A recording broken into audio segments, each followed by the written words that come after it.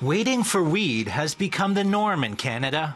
Ever since legalization last October, Canadians have been lined up, often to find out stores are sold out. And now some experts are warning those lineups could last quite a while.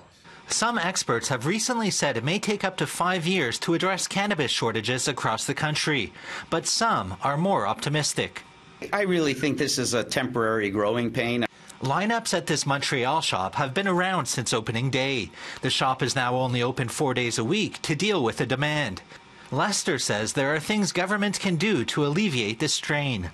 If they would allow product to move across provinces, that would certainly help overnight.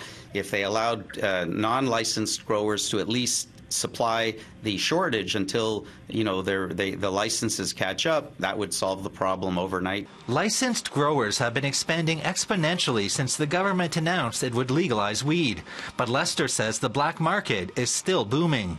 I have some friends who buy from some of their dealers, that they're still using the same dealers they used over the years. And those dealers are saying that business, if anything, is better.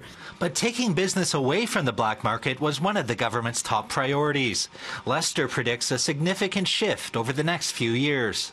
I think very soon we're going to have on every corner, just like there are deponeurs or SAQs to buy alcohol and beer and stuff, there's going to be a dispensary or some kind of a way to buy cannabis. In Ottawa, Nigel Newlove, City News.